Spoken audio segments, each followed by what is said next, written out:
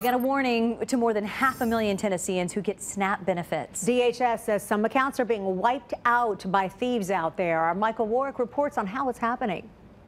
Tonight, DHS confirms some Tennesseans with SNAP benefits have had their money stolen. Hackers are using skimmers to get EBT card information when it's swiped at the register. That can wipe out accounts before people can realize it. People need to get out and do their own thing and stop trying to scam and take other people's money. Nokomis Haley's father is one of around 750,000 Tennesseans who receives SNAP benefits. She will heed the warning that he could be the target of thieves. That's sad because, people work hard for their money, and then especially with elderly.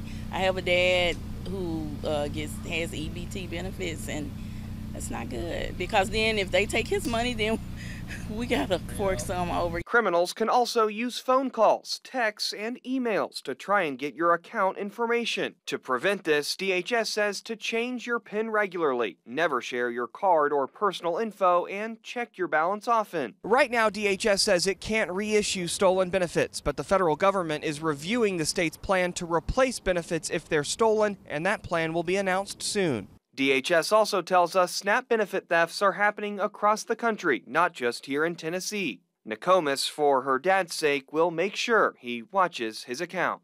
Most definitely, I will tell him to keep a lookout. I mostly take him to the grocery store, and so, I'll help him keep a lookout on it. Michael Warwick, WSMV4.